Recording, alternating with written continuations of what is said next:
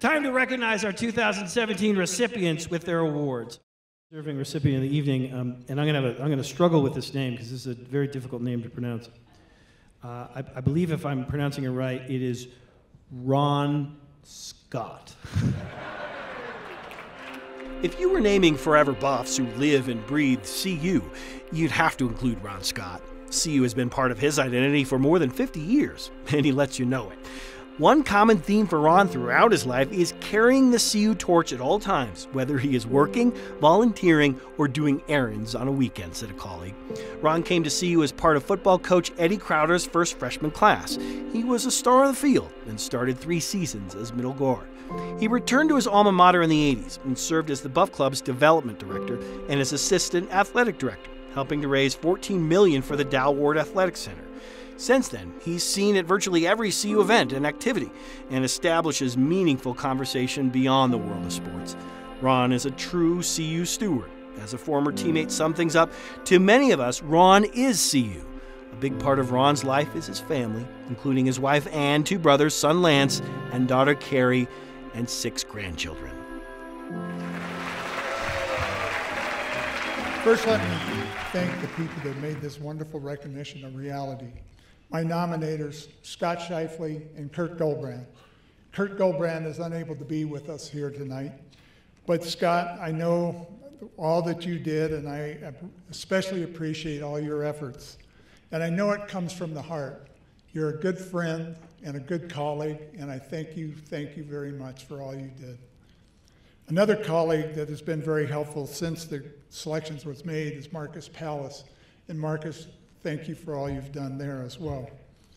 Next, I'd like to thank those that wrote letters on my behalf. Athletic Director Rick George, Regent Emeritus Steve Bosley, Wyoming banker and developer Homer Scott, retired Denver businessman Dick Stevenson, and close friend and former teammate Kyle Morgan. I especially appreciate Kyle and Judy as they have flown in from Danville, California to be here with us tonight for this recognition. All 5 of these gentlemen have been great Buffs and have been involved for decades after decades.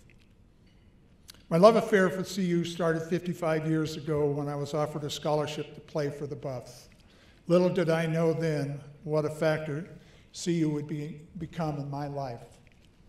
Throughout my years at CU, as a student, an alum, a parent, a donor, and a CU employee, I have learned the critical role of the Alumni Association and all the opportunities it offers alumni around the world. Forever Buffs is much more than a catchy slogan. It's a reality. Ryan, you and your staff are doing a great job. Many friends are here in the audience tonight, and a very, very special welcome and thank you for all you've done, especially during this last year. But there's nothing more important than family, and some of them are with us tonight. And I'd like to recognize my brother Brad, my daughter Carrie and her husband Lance, my son Lance, who just flew in from South Carolina and barely made it, and my wife Ann. Ann plays a huge role in all of this and should be recognized equally. CU is not just a part of our life, it is our life. We are CU. I'm humbled and honored by this recognition and proud to be among such a distinguished group of award winners. Thank you, and go Buffs.